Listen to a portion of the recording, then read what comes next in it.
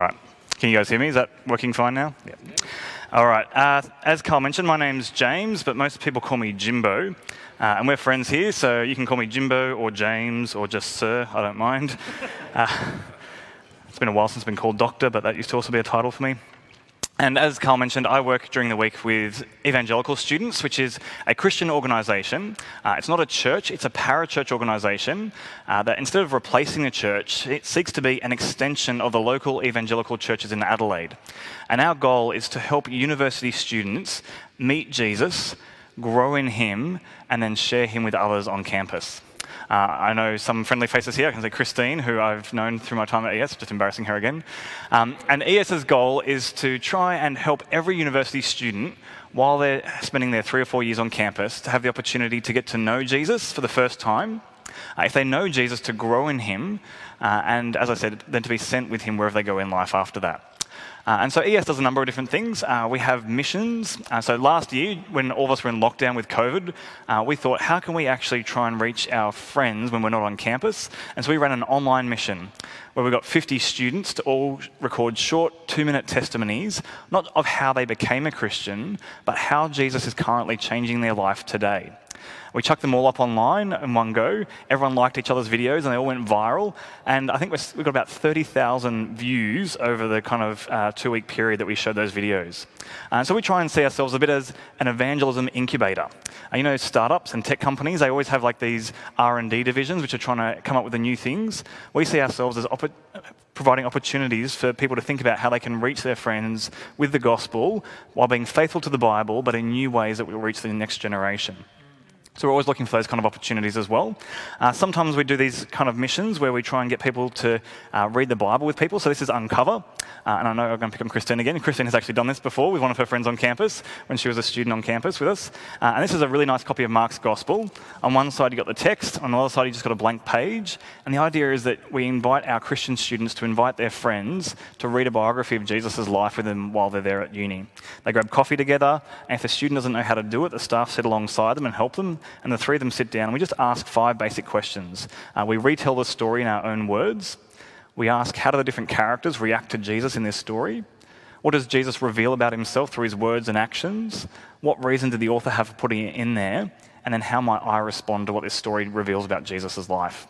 And so it's pretty informal and casual. You don't have to be a Christian to ask those 5 R questions. And we've found it's been really effective in helping people get to know Jesus. In fact, this year we've had 2 of our medical students become Christian for the first time this year, which is wonderful news. And they did that through just sitting down with their friends on campus and opening the Bible and reading it together and meeting Jesus for the first time afresh in the pages of Scripture. So we'd really love your prayers because university is a bit of an overwhelming time. There's lots of challenges to faith. You'll see on the one side there, there's cold beer served on tap.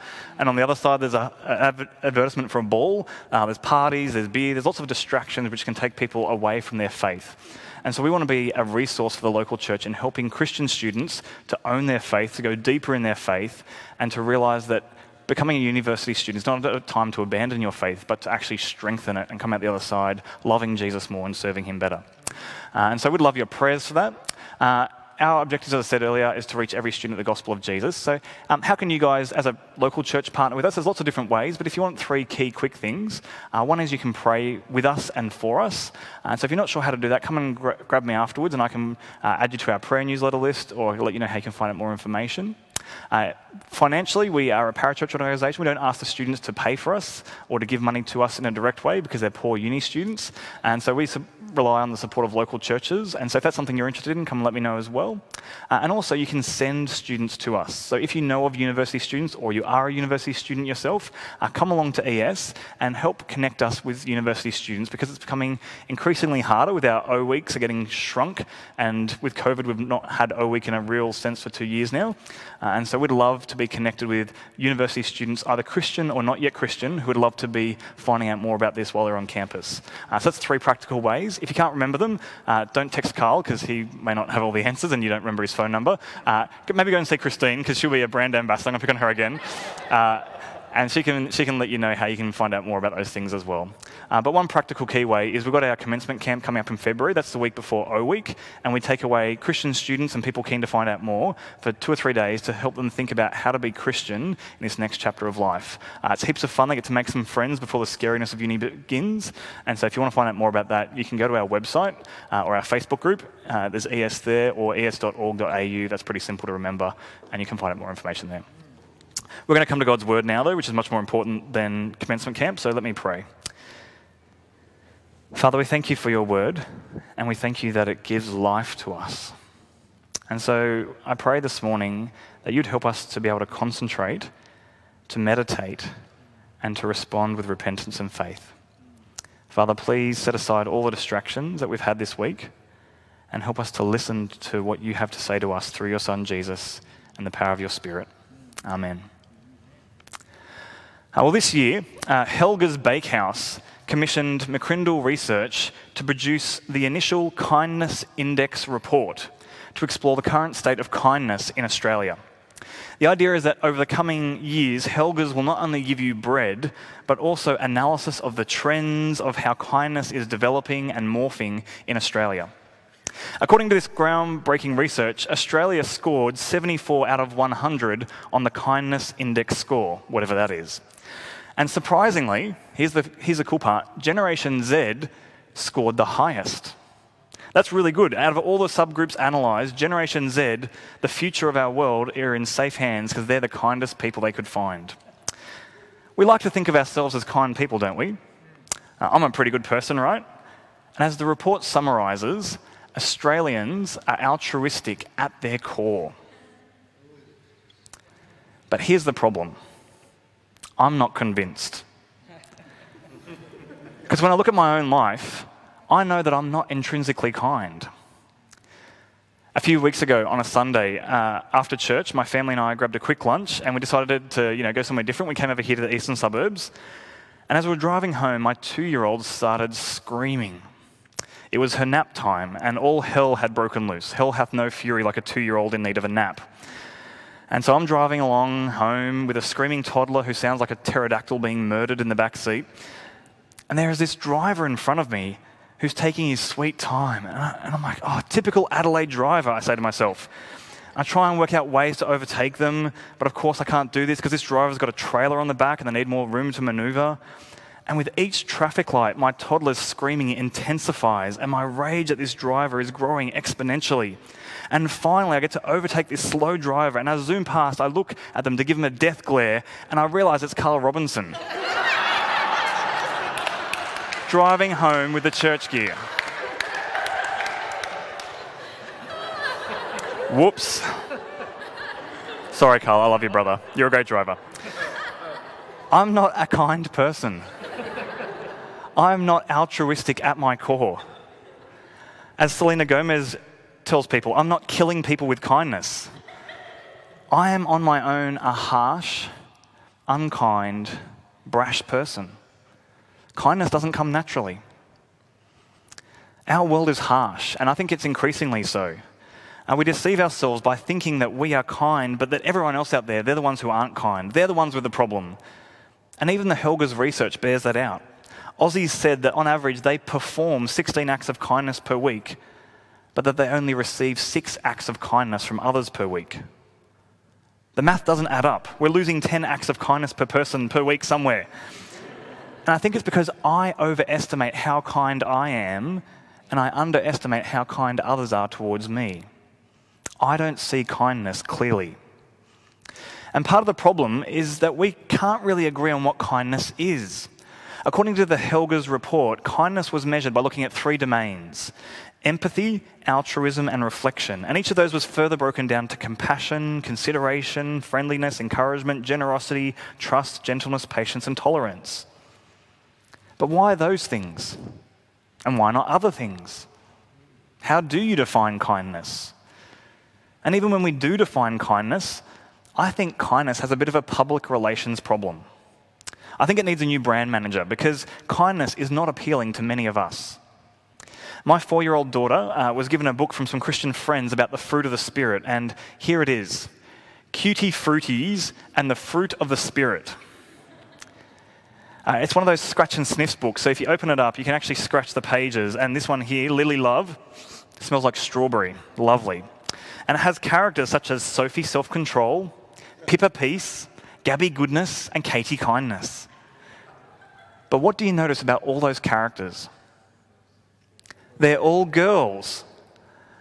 I think for many in society, and many within the church, sadly, these virtues, especially kindness, is seen as a feminine thing. It's something that's for girls and not for boys. And so kindness gets relegated to women. And men feel like they can choose to ignore this important virtue and instead focus on fighting and the warrior images of the Bible.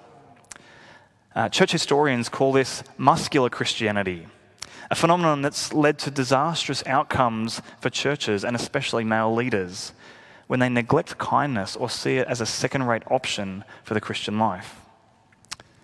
Where are the books in Koorong with Patience Patrol or GI Gentleness? Sir, yes sir, please? Because in fact, one of the most famous male warriors in the Bible was a guy named David who killed bears and lions and giants and fought with armies. The most militarily successful man in the Old Testament. And in 2 Samuel chapter 9, verse 1, it says, "And David said, 'Is there anyone still left of the house of Saul that I may show him kindness for Jonathan's sake?'" King David, the warrior king, shows kindness. Kindness is not only for women. We've allowed the world's thinking to unintentionally restrict this amazing gift that God gives to his people. Secondly, though, I don't think kindness only has a PR problem in being associated with women. I think it also suffers from being seen as ineffective or pointless. The early Catholic Church, when translating the Bible into Latin, chose this word for kindness, benignitas. Benignitas. But the word benign, when you have a benign lump in your body, that's a lump that is not going to spread and is not going to kill you. It's a harmless lump. It's an ineffective lump. I had a benign lump on the back of my neck this year. It was taken out only because it was bothering me, not because it was going to kill me. And I think we can fall into the same trap of seeing kindness as benign. It's passive. It's weak. It's useless in the 21st century. It turns you into a doormat for other people to trample on. Because our world is a dog-eat-dog world. It's survival of the fittest out there. And so sure, if you want to be nice, if you want to be kind, you can. But if you want to succeed in life, if you want to get ahead, if you want to do well, then you cannot be kind.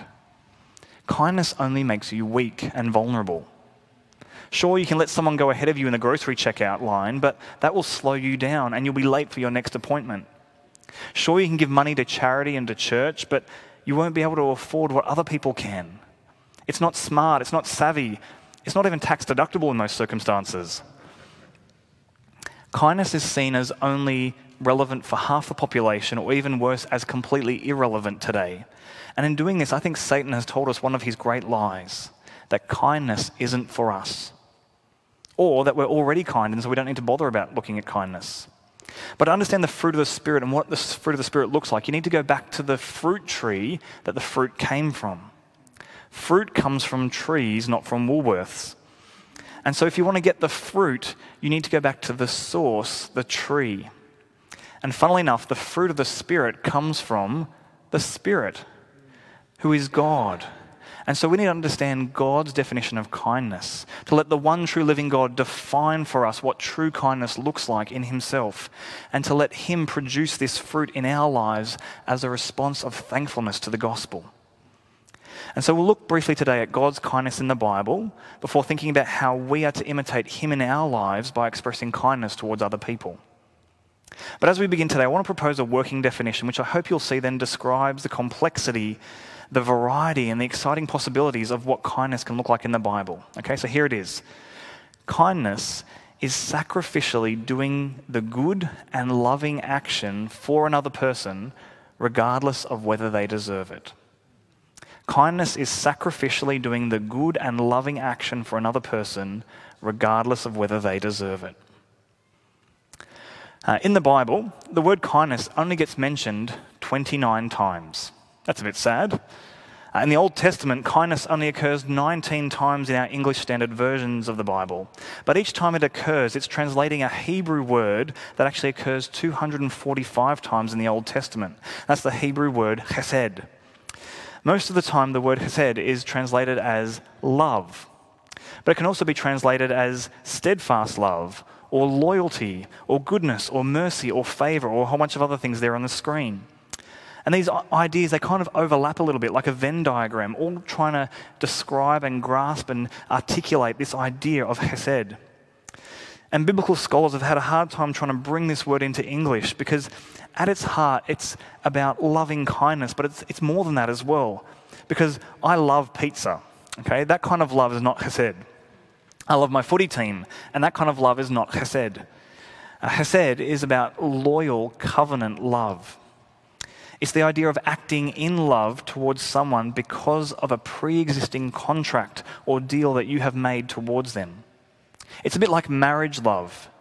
Marriage is not just about feelings. Marriage is about a contract, a deal where you promise to love your spouse in sickness and in health, for richer and for poorer, till death do you part.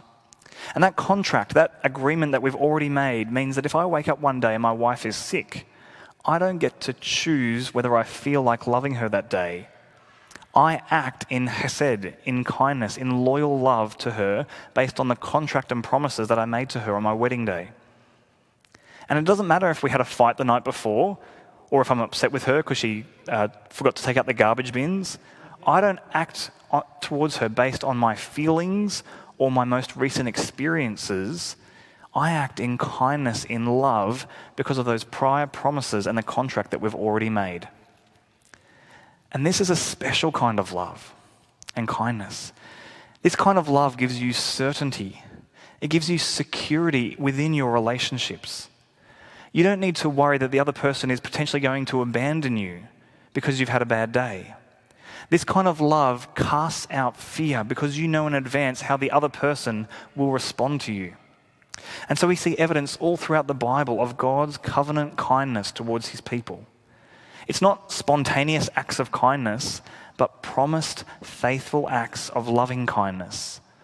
Kindness that is predictable without being tameable. And so let's look at what God's kindness is like in the Bible. Firstly, God's kindness is seen in the way that he provides for his people, sustaining them in their daily needs. Look with me at Ruth chapter 2, verse 20, which will appear on the screen in a second. Naomi has endured this famine, and she's lost her husband, she's lost her 2 sons, and she's living below the poverty line. And she has this distant relative named Boaz, and he allows Ruth, her daughter-in-law, to go and gather extra food from his fields. And look at verse 20. It says, Naomi said to her daughter-in-law, "May he be blessed by the Lord, whose kindness has not forsaken the living or the dead."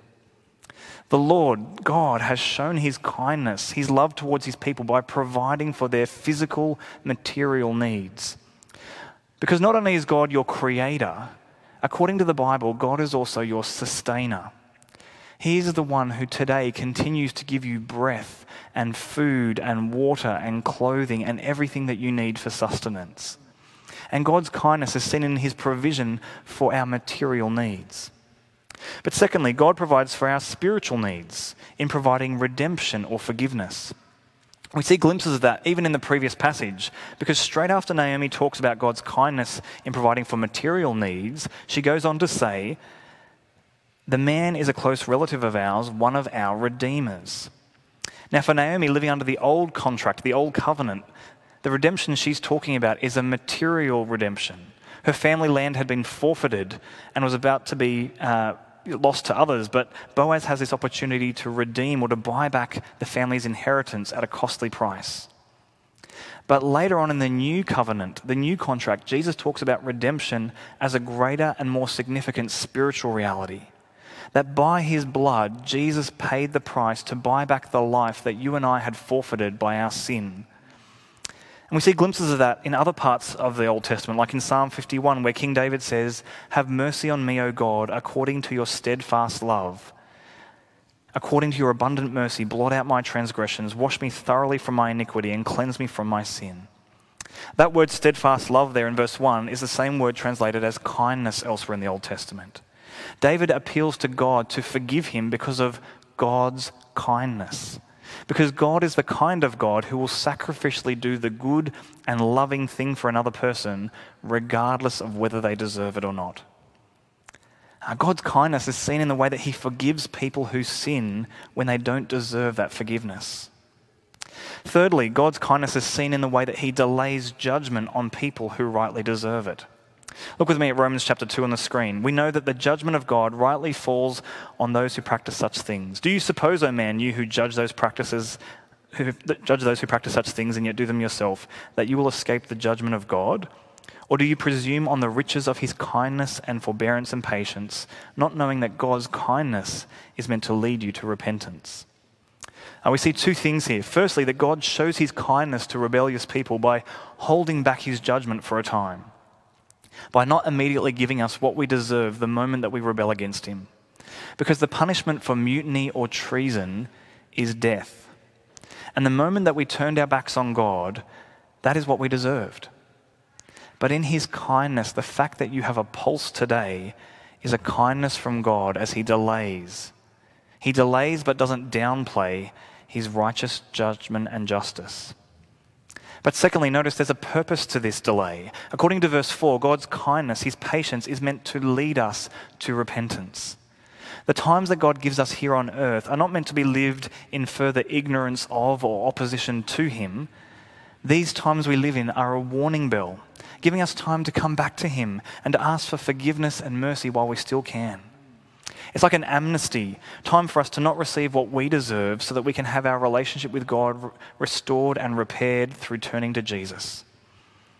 And fourthly, we see God's kindness is not in conflict with his justice. It's not like God is only ever kind to people and nice to them. Our world likes to think that if God is a loving God, then he must never do anything harsh or unpleasant. But look at how Romans 11 juxtaposes and contrasts these things. It says, "Note then the kindness and the severity of God. Severity towards those who have fallen, but God's kindness to you, provided you continue in his kindness. Otherwise you too will be cut off." God's kindness doesn't cancel out his judgment. It doesn't mean that he's gone soft in his old age. God is able to be both kind and severe at the same time. And so kindness is not niceness as our world would assume. We need a more robust and rigorous and complex understanding of what real kindness looks like. Fifthly, God's kindness is not just an idea, it's a person. Look with me at Titus chapter 3, verse 3. "For we ourselves were once foolish, disobedient, led astray, slaves to various passions and pleasures, passing our days in malice and envy, hated by others and hating one another." That's not very kind at all. "But when the goodness and loving kindness of God our Saviour appeared, he saved us, not because of works done by us in righteousness, but according to his own mercy, by the washing of regeneration and renewal of the Holy Spirit." Do you notice in these verses it says that kindness is something that appeared? Now, usually in the Bible, when something appears, it's not an inanimate object like a rock or a tree or even an animal, but most of the time in the New Testament, when something appears, it's talking about a person, and particularly it's talking about salvation. Kindness appearing doesn't seem to make any sense. Maybe Paul's being poetic and personifying kindness as someone who appears, but I think it's more likely that he's describing that kindness was personified in history when God became human in the man Jesus Christ. And that kindness walked among us. Kindness, Jesus saved us and washed us clean from our sin, as Titus describes. Because the kindness of God, the love of God, is ultimately a person. And so yes, God's kindness is seen in the sunsets as we sit on the beach and watch the sun go down. Or when you get a promotion from work, that is a kindness of God. If you get married, that is a kindness from God. If you have children, even at 2 a.m., they are a blessing and kindness from God. All these material things that we enjoy and delight in are kindnesses from God that we should thank him for. But the supreme and the central kindness from God is Jesus, his Son. Look with me at Ephesians chapter 2, verse 4. "But God, being rich in mercy, because of the great love with which he loved us, even when we were dead in our trespasses, made us alive together with Christ. By grace you have been saved, and raised us up with him, and seated us with him in the heavenly places in Christ Jesus, so that in the coming ages he might show the immeasurable riches of his grace in kindness towards us in Christ Jesus." God's kindness towards you is found in Christ Jesus. And so having seen all the various ways that the Bible is described describes God as being kind in the Bible, how does that then shape and inform our view of what it means for us to be kind today? What is our response to God's kindness? Well, firstly, the first response we need to have to God's kindness is to receive it. Because for many of us, we probably jump straight ahead to how we can imitate God's kindness and be like him. But before you can give kindness, you need to receive the kindness of God. The Christian life is not like karma or that idea of paying it forward. You cannot give back to God or impress him with your kindness. For most of us as self-made Aussies, we struggle to receive kindness from other people. We say things like, oh, you shouldn't have, or oh, there's no need to do that. That's the whole point of kindness. There was no need to do that, and yet they still chose to do that kind thing. It's like when someone invites you over for dinner, and you ask if you can bring anything, and they say, no, just bring yourself. The host at that moment has just shown you an incredible act of kindness, of generous love, and rather than receive it with joy and thankfulness, we feel this need to go and buy chocolates or something to make ourselves feel better. Like somehow we have earned their invitation by bringing them chocolates. But God is not like the average Aussie dinner host. At his banquet, when he says, don't bring a thing, he really means it. He says, come as you are, and he will provide everything in his kindness. And in fact, if you think you can bring anything to the table, you will actually miss out on being led in to that table. And so if you're someone here today who isn't yet a Christian, the most important thing you can take away from today is that God does not primarily want you to be kind and be nice. First and foremost, what God wants you to do is to receive his loving kindness.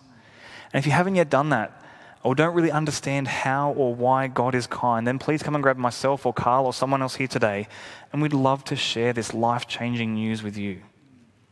Our first response to God's kindness has to be to humbly receive it, and nothing else. But secondly, once you have tasted God's kindness, and you have seen how good he is, the Spirit of Christ, the kind one, the Holy Spirit, he will not leave you as you are. He will conform you and transform you daily to become more and more like Jesus. Jesus is kind, and so his people, as they're united to him, become kinder and kinder with every passing day. And this kindness is not a new thing that suddenly pops up in the New Testament. All the way back in the Old Testament, it was expected that God's people would be kind. Look with me at the famous verse from Micah chapter 6. You want to know what God requires of you today? He has told you, O man, what is good. And what does the Lord require of you? But to do justice and to love kindness and to walk humbly with your God. God requires you to love kindness. Do you love it? Or do you see it as an optional extra or irrelevant to your Christian life? The Bible shows us three main things about biblical kindness, which may sound surprising to the 21st century Australian. Firstly, kindness benefits you. Kindness benefits you. You. Most people think that you should be kind because it benefits other people, and it does, but the Bible says it's actually beneficial, it's in your best interest to be kind. Look with me at Proverbs 11:17. A man who is kind benefits himself, but a cruel man hurts himself. Or Proverbs 21:21. Whoever pursues righteousness and kindness will find life, righteousness, and honor. Living with kindness actually benefits you. Because when God made the world, when he made humans, he made us as relational beings, people who were made to reflect his loving kindness and his character. And so the best way for us to live, to operate in this world that he has made, is with kindness. Kindness is woven into the fabric of the created universe that we live in. And life works best in God's world when we operate according to the manufacturer's instructions. God knows what is best, and he tells us that kindness is the best way for you to live your best life. And this is surprising because our world tells us that kindness doesn't benefit you. It may help someone else, the recipient, but it doesn't help the giver. Secondly, kindness is pivotal to power. Proverbs 20:28 says, "Steadfast love and faithfulness preserve the king, and by steadfast love his throne is upheld." Again, that word steadfast love there is the word kindness. Kindness preserves the rulers and upholds their power. Now, I bet when you think of kind people, you don't often think of powerful kings or political leaders. You might describe them as strong or assertive, manipulative even, but kindness is not a word we often associate with our leaders. The people our world thinks of as kind are the volunteers, or grandmas baking cookies, or humble people with little power in the world, the underdogs. But that's because our world forgets the importance of kindness to those who exercise power and authority.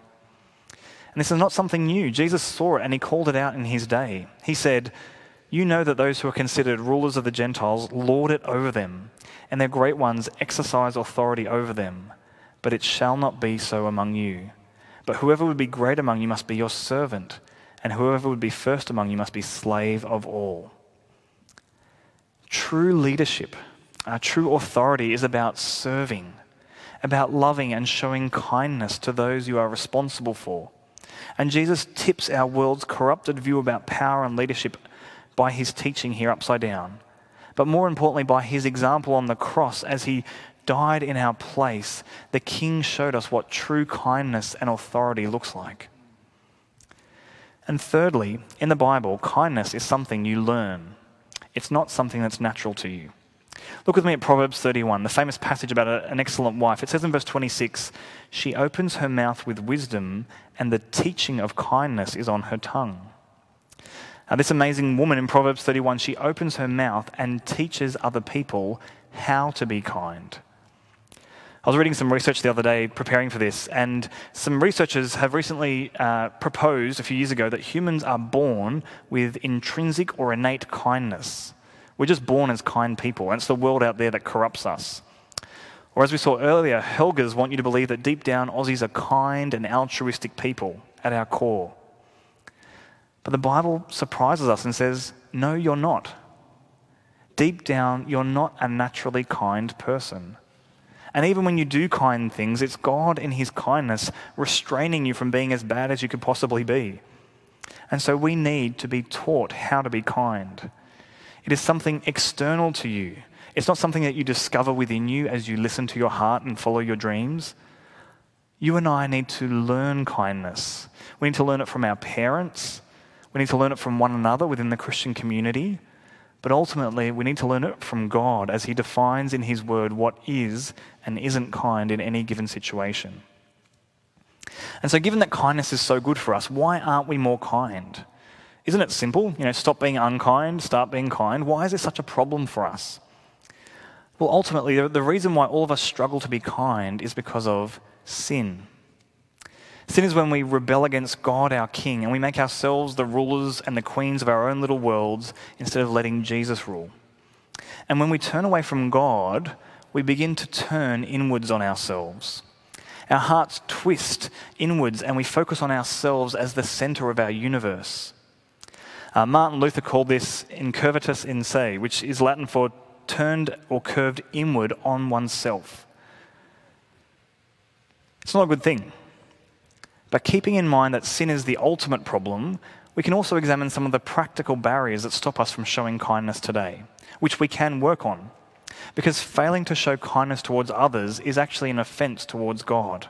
It says in Job chapter 6, verse 14, "He who withholds kindness from a friend forsakes the fear of the Almighty." So here are some practical barriers that stop us from embracing and pursuing kindness today. Number one, anger or harshness. Anger is the opposite of kindness, isn't it? It's hard to be kind with someone when you're angry with them. And it's hard to be angry with someone when you're being kind to them. Sometimes we don't show kindness to others because we don't want to show kindness to them. We don't love them and we don't think that they deserve it. But if you are a follower of Jesus, if you have experienced the undeserved kindness of God in the gospel, then you realize just how much God loves the unlovely. God shows his love, his kindness towards us in that while we were still sinners, while we were still God's enemies, Christ died for us. God did the kind thing even when we were literally spitting in his son's face. And so if you struggle with anger or harshness towards others, I want to ask, how are you going to deal and let go of that anger? Do you need to be the one who initiates reconciliation and forgive that person who has hurt you? Do you need to show kindness to those people you don't like, those ones who are your enemies? It's hard, but the answer is to get a bigger picture of the gospel, to put your anger into perspective and to see how offensive and painful your sin was before a holy God, and to realize the depths and the riches of his kindness towards you in Jesus. In light of what God has done for you, you can learn to let go of your anger, whether it's deserved or not.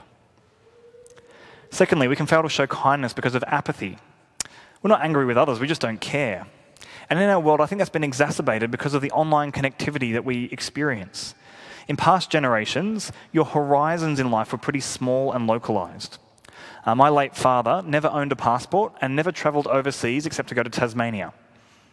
His area of concern and influence and thought in the world was limited fairly locally to his physical geography.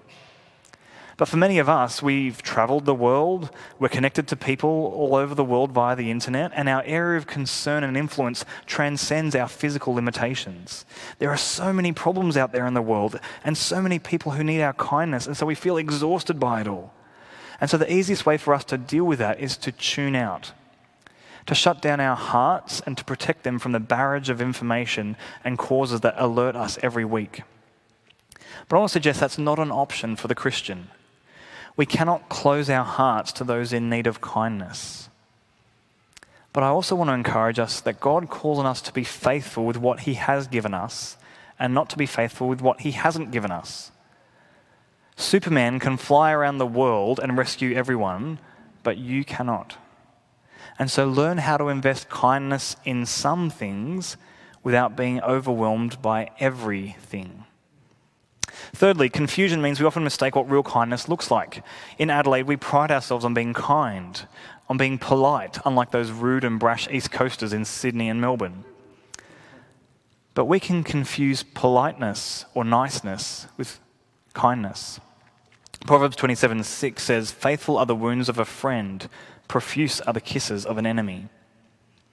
Kindness means sometimes wounding people in love, rebuking them, warning them of the current dangers of their behavior and choices. And sometimes being polite is a sign of unkindness, of not loving that person enough to speak the truth of them to them about their danger, of being negligent as a friend. We need to let God's word keep reshaping our view of what actual kindness looks like. If you want somewhere to start, can I suggest maybe read through the book of Proverbs this month to see what a kind life looks like. Fourthly, laziness can prevent us from doing the thing that is kind towards another person. Sometimes our world talks about doing random acts of kindness, that it needs to be sporadic and spontaneous, and so we never get around to doing anything. We just wait for it to fall across our path.